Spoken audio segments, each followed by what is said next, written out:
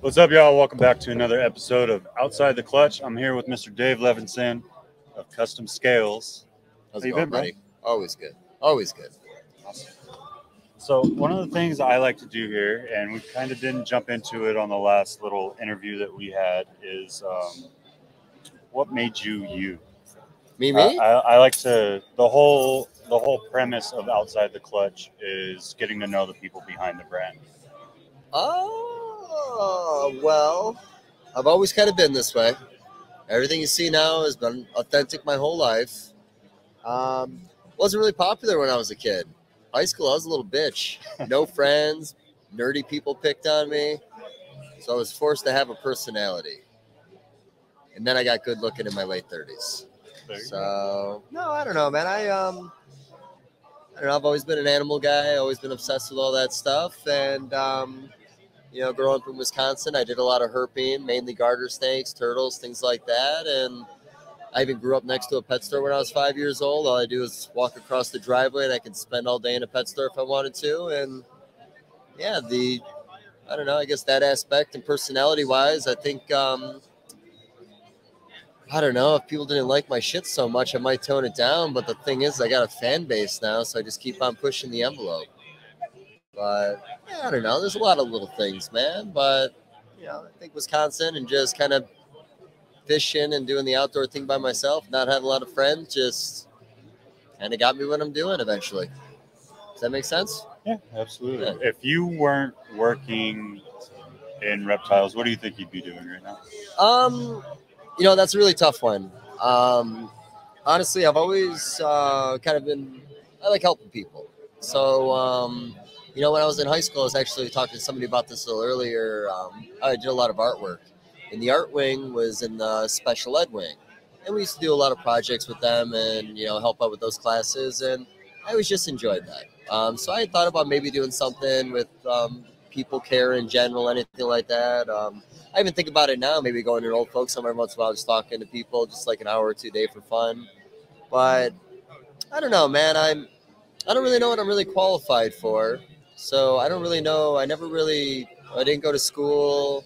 I barely got through high school.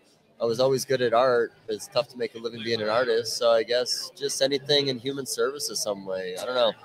Do you think that's kind of how you have always connected with all the artists that kind of come in and out of the industry as well? I was talking to Adeline and Chris about this. When Emily Burke came in the hobby, I loved her stuff. And that was right around the time that Pokemon Go was big and she was doing all the Pokemon designs. So I do think there is a draw for me for artists where I'm always attracted and wanting to talk to them, living vicariously through their lifestyle, essentially, because I just don't do anything anymore. But I've always really, you're right. I do gravitate towards artists. And, I was lucky enough with Emily back in the day. She did a lot of custom designs for me that I did absolutely nothing with. And for a while, I was selling like her prints and stickers on my table at shows. And I'd take care of all the production stuff and all that. And I think it worked out for both of us, to tell you the truth. It was a lot of fun. Yeah. So you've had numerous years of experience in the industry. What's one of the things that shows that really sticks out to you every time? At shows? It's sad. I spend most of my time behind the table. I would say it used to be the animals. Going to be the food because I love traveling. Here's the thing. I am pretty simple. When I'm on the road, I always look up diner drive-ins and dives. I'm going to try to find some kind of unique meal to eat when I'm on the road. Fortunately or unfortunately, all my friends are pretty much reptile people. So, I'm in Colorado next weekend, so I'll be able to see my friend Dave I haven't seen in a lifetime. Honestly, just seeing the few people I don't get to see on the regular in their backyard, I find that always a lot of fun. But no, for show stuff, I think it's really just the people. I mean, it's getting to see people I don't usually see, and the food's a bonus too. And you've definitely had a vast influence on a lot of people that come through, like whether it's just kind of directing them with your animals, or like bringing that admiration to animals in general. Like I've had the pleasure of actually watching you educate and do things of that nature. Who was that influence for you when you came in? So the first person that helped me when I got in the hobby was a Kenyan sand boa breeder in Buffalo, New York. His name was Ken Leach. He worked at a pet store in my area called, started with an M. I'll remember it maybe actually. But so I had always enjoyed the hobby, but I didn't know about the hobby. Like I knew you go to a pet store, you could buy a snake, whatever. I didn't know about snake shows, anything like that. So around the time I graduated in 2002, I was going to the pet store, and Ken was telling me about the Cleveland shows and the White Plains shows and the Rochester shows, and how you conduct yourself and how no price is a final price of a show. Make sure to negotiate and just kind of like the ropes a little bit. So that definitely helped out. And then kind of along the way too, for like the first 5 or 6 years, I worked underneath people, kind of like at shows, because shows have always been my thing to do. I don't mind online sales, but I love being at the shows. You're like a traveling gypsy. I say it all the time, man. I'm a gypsy, buddy. But so like Ken kind of helping out in the beginning, kind of telling me a little bit about the hobby. From there, when I moved to North Carolina, that was a big change for me. My collection changed. I started working with a guy named Tim at the shows. Then I worked with a guy named Skinny, who was a big fat Jewish guy. And then I started to help Limey. I don't know if you know who Limey is. I don't know him by his face, but I definitely know Limey. So, know him by his tattoos on his face. Yeah. So there was some, I don't exactly know who asked who or if I just imposed, but, it got to the point where me and him were doing this show almost every weekend. I was doing all the heavy lifting, which I love doing. And really, that was probably one of the best things for me because he had a really wonderful collection, really good ball pythons. And then he also had all the Ractodactylus stuff. Every once in a while I get Savannahs in every year to sell, but he always just had a very unique collection on the table. So it gave me an opportunity to be on that side of the table, talking to people about those animals, essentially even learning myself as I was going. And I think those couple of years of helping out or however long that was made it so much easier when I had my first table and got out there and started doing it myself because it was all natural already. It was second nature, I guess you could say. Yeah. So we all go through kind of that one thing that may have been a barrier for some, but if you pursue this lifestyle, you have to make it through, right? What was that one thing when you were coming up, whether it be like a husbandry thing or like maybe there was something in an initial breeding that kind of threw you off at first? What was that like one moment that you really had to setback push moments? Through? Yeah. Well, we all have setback moments. So I'll break it all down real fast, like the whole story. So when I got in the hobby, I was called the Noah's Ark guy because I bought a pair of everything. So I wanted everything out there. Very hard to be good at everything. Ben Russo, there's a couple guys that are just artists at this. They do really well. It's very hard to do a bunch of different species and be successful at it.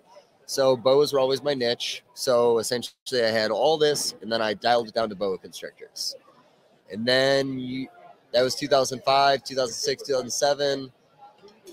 USARK was started up in the Carolinas. The Lacey Act was coming up. Boas were on the list. I'm going to lose this. I'm going to lose that.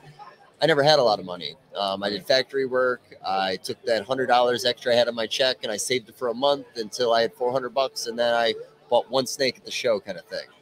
So, all my decision making had to be really good because I didn't have extra income if I made a bad decision. And then when things did go wrong, it didn't set me back a month or it set me back years. So my big setback was I got really scared that my boas would not be what it would take to make a living or have something to do. So I got away from that, and everyone was doing ball pythons. It was safe. I had an engineer friend, my buddy Ryan Moore. I talked to him about some stuff, and I started building up some balls. Then I went to Daytona. When I came back, my whole collection was dead because the space heater overheated. So the one snake I bought to kind of finish up that was like, oh, it's gone. So then there was about a year or two of just starting over again, put in pennies, dollars, whatever I could back into it. And, really the break was a display case where things started going really well for me. When I started building acrylic display cases, I was bartering for animals with them, and I was also making pretty good money on it. Meeting a lot of people in the industry because I met Chad Holker because of building display cases through Joe Ellis. So that was like the breaker where things really became more successful, is when I had that outlet because it was financially helping me out. But really, you hear about all these people, you lose everything and people just call it quits. It sucked. Just like this too much. And the rebuild, was a little more thought was put into it. you know, anybody who gets out of the hobby and comes back in always builds a better collection because you see what you made errors on in the first place and you do better the second time around. 100%. I get that. Yeah.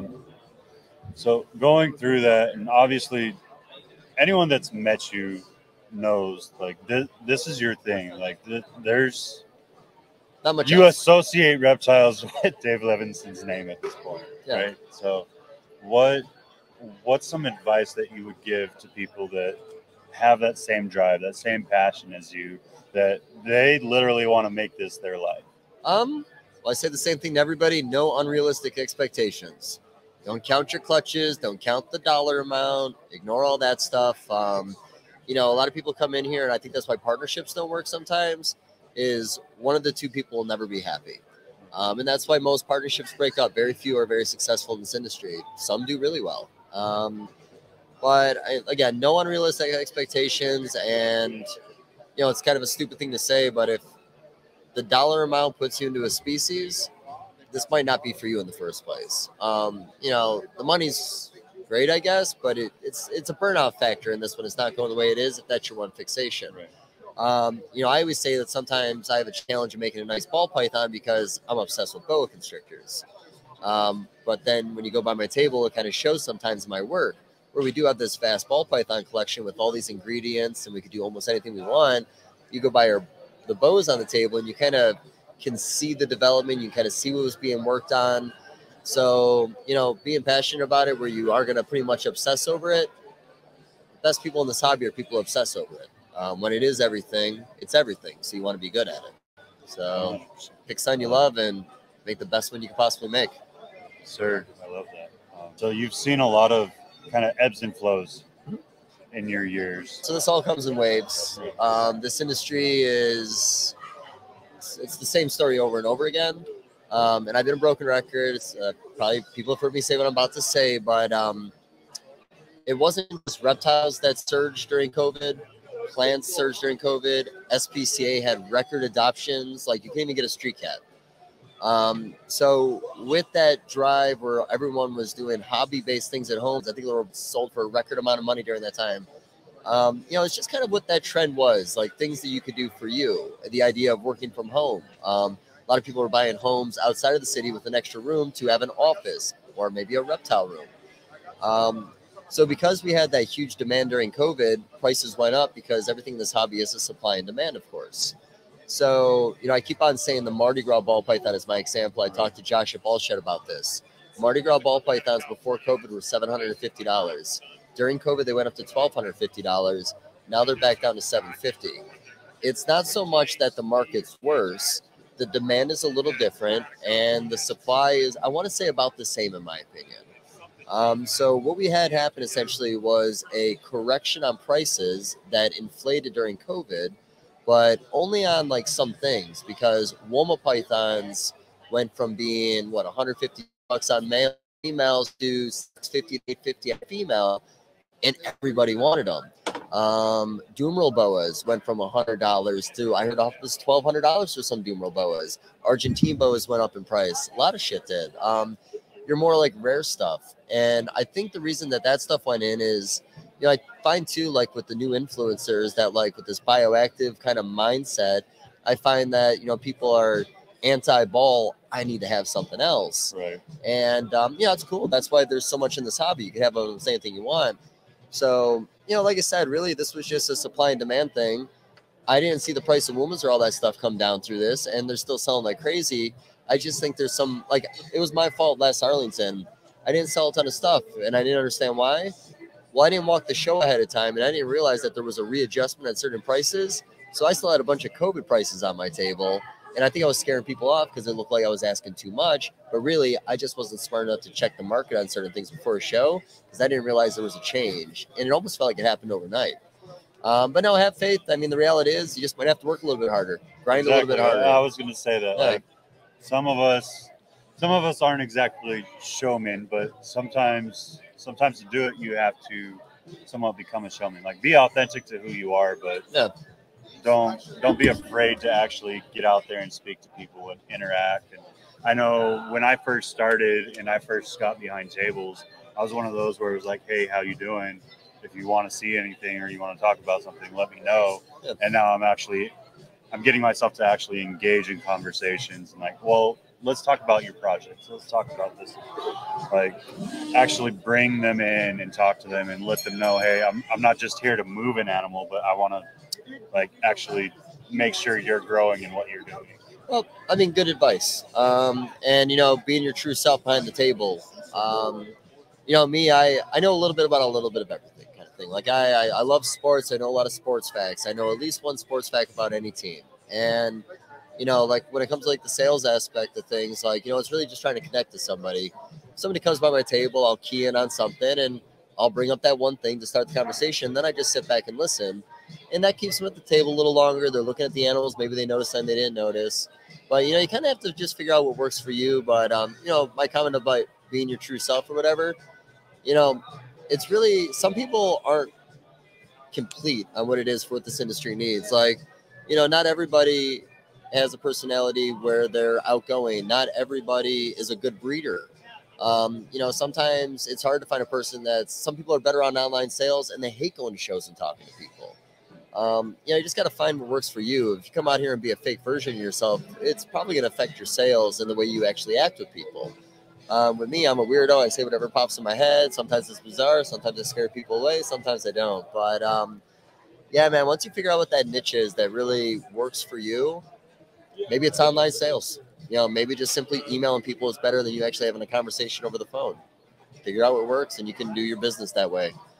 There's people in this hobby that have been doing it for 20 years that have literally just ran a business online and have never even come to a show. So whatever works for you, man.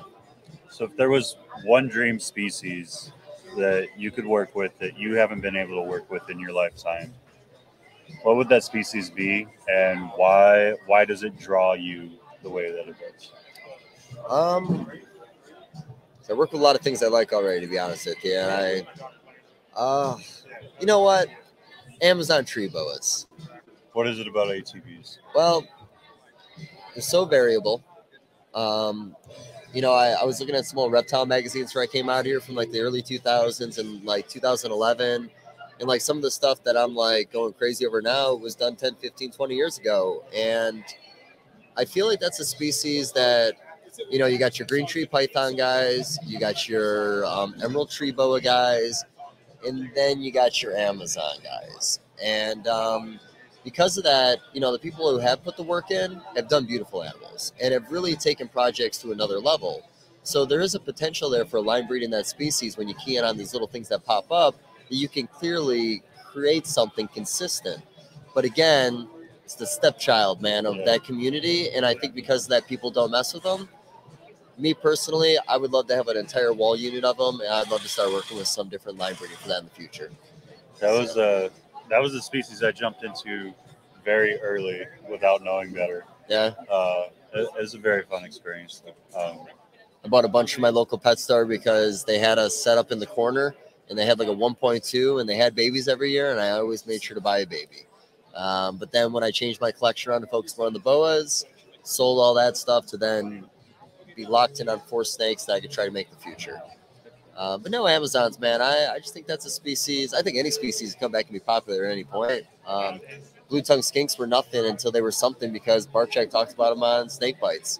And they went from being a $75 to $100 pet to $450 for a classic. And, that community too, like, that community was really booming when we had all these new people in it because what you and I might pair, somebody else might not. And when they did things that we wouldn't do, they did things that we had never seen before that I wouldn't even have thought of. I'm not going to tell you some of my secrets of what I want to do in the future with those guys, but I think there's certain things because of what I saw other people do those 4 or 5 years that gave me ideas of what I'm doing with my collection right now. So, more the merrier. I think when people get drawn into a species, we all start breeding Womas now. We're starting to see some really quality Womas. Mike had his really nice black stuff he was producing. Talked to a guy at the bar last night who showed me these really nice pastel, like olive green and yellow ones he had, reduced pattern ones. I think Amazons, man. I want Amazons to be a thing, and I think they're really easy. I never had to scent the babies. You can keep them in colonies. They're going to breed just fine. I think it might be something fun for me to do. Maybe sooner than I want. I don't know. So all of us should strive to kind of push the industry forward in some way or form, what would you like to see changed in the industry to kind of better it and propel it towards the future? You know, I don't know if I have one thing right now, because in all honesty, I do think that the hobby as a whole has been striving in the right direction. Like, strides going forward. Like, you know, I was even talking like display cases. You know, you used to come to the shows and everyone had like dinky this and dinky that, and they just put them in these scuffed up containers, and they might have a banner. Now people haven't even read a snake yet, are already buying banners. They're buying display cases, they're buying matching tablecloths. So I think the professionalism is definitely gone way up in the hobby, which helps out, I think, everything. I think the bioactive movement is a really good thing for the hobby. It put isopods on the map, man. Like, it created an entire industry because of that one industry, which I love. I don't know what to say right now to do that's going to really take us to the next step, just because everybody right now, in my opinion, is doing more than I've ever seen before. And until we figure out what that new thing is that we all have to start doing with social media or another platform, whatever else, I don't really see. I don't have any criticisms or anything I'd see have to change right now. I see a lot of things that are in a positive direction right now for the hobby. That's a great perspective. And I mean, you have the time behind it, so like I'm nitpicky on like my husbandry and stuff like that, right? So I'm always trying to take a different angle from it and learn from the bioactive guys, or learn from the old school way of how they did things, and just kind of, I don't know. I'm very much so take the old with the new and find a way to converge it. But that's always been my mindset. So I don't think there's anything wrong with saying it. We're in a great place. I wholeheartedly agree with you. It's always a perspective I like to pitch, no, and like I said, I wish there was like something like, you know, like stickers. Quit doing stickers. No, stickers. Oh, stickers, man. That's sticker trend. swappers. I've never printed a sticker yet. I'm gonna probably print a sticker. Yeah, I don't I have gave you one. You didn't have to give me one back. I give them to my customers. Right. No, that's great though. If we want to get a hold of you, what's the best way to get a hold of you, brother? Oh man, I'm hard to get a hold of. Here's the thing. I don't do a lot on social media other than my personal page occasionally. My phone number is 1-888-REPTILE, so you can always call that number. But no, I mean, on social media, I should probably start checking it a little more. That's something that, you know, we had the Instagram page that Ben had, and I took it over after he passed away, and we got up to like 48,000 or 40-something thousand followers, and then it got hacked, and I lost everything. And it literally took the wind out of my sails. All his old content was on there. I took screenshots as I was watching it get deleted, and they wouldn't do anything. I haven't even fully committed to anything social media since that happened. And that shit was like 2.5 years ago, or maybe it was 2 years ago. So that's one thing I'm definitely gonna have to work a little harder on. I completely forgot. Oh, so that was me telling you that I'm on social media, but I don't check it enough. If you hit me up on there, you'll find me. Again, my phone number, I might not answer the phone every time because I live in the middle of nowhere, but I'll always text back. Okay. And weekends, I'm always in the car on Friday driving to a show. So if there's any time I got time to burn where I'm not working on some animal stuff, call me on Friday or Sunday. That's gonna be the best thing. Awesome. But yeah, I don't know, man. We'll do this again a little more longer. I got a lot more stuff I'd like to talk to you about, of course. Absolutely. But thanks again, brother. Of course, had fun, man.